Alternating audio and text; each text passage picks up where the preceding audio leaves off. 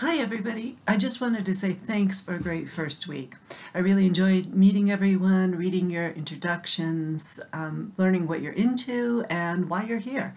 And that's one of the other things I wanted to share with you really quickly. From that assignment in the orientation module, I learned why you're all taking the class. So I wanted to share some of the information. So I'm going to tell you some of the main reasons why people are here. So they want to know their body, they want to have a better lifestyle. That was one of the top choices.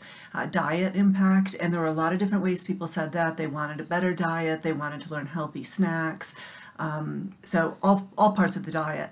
Also mental health, and I was really happy to hear that.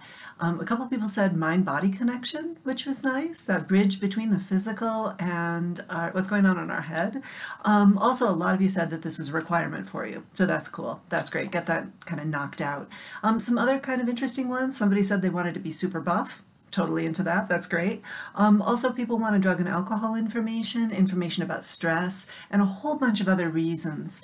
Not getting a health class in high school, wanting to know more about sex ed.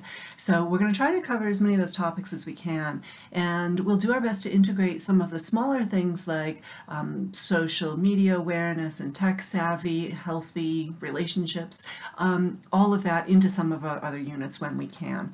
One other thing I'll just give you a plug for, normally I teach nutrition at CCV, and I've been doing that. I think I'm going into maybe my 16th or 17th year doing that, and I would really encourage a lot of you to take that nutrition class because we won't have the same depth in our class here in wellness that we would have in a traditional nutrition class. So just a heads up on all of that.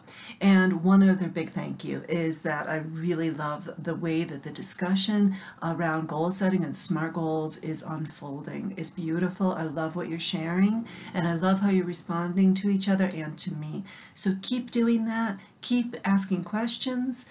Send those to me through email if that's more comfortable for you. And have a great second week. Thanks, everybody.